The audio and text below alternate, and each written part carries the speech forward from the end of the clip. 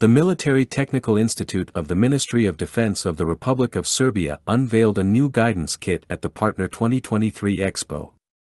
This kit is designed to convert existing 120mm mortar rounds into autonomously guided weapons. The innovation aims to provide a more affordable solution for guided munitions while maintaining high accuracy and extended range.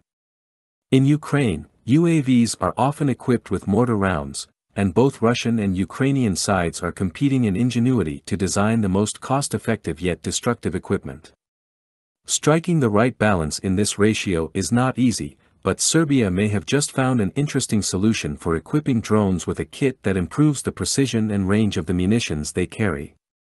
Indeed, during the Partner 2023 Expo, the Serbians unveiled a kit that can be mounted on a 120mm mortar round. Let's take a closer look at how this module works and its features. This system avoids using a drone as a kamikaze, and instead of detonating the UAV detonates this kit instead. As the kit is less expensive than the UAV, the cost/destruction ratio becomes more attractive.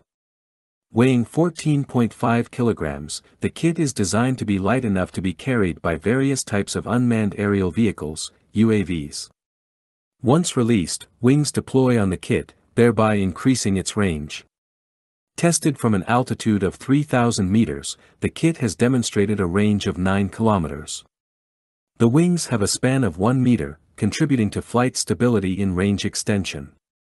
One of the features of this kit is its fully autonomous guidance system, which relies on GPS/INS, Global Positioning System/Inertial Navigation System, technology.